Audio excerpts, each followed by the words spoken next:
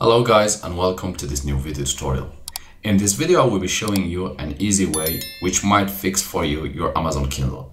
So if you have your Kindle which is stuck on the logo and you cannot access to your documents, you cannot read them, and you cannot even access the first screen or the welcome screen on your Kindle, then this video is for you.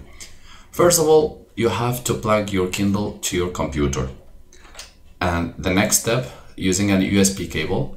And the next step, you need to go to PC, you select your Kindle, you click on and select everything which is inside, and you press delete.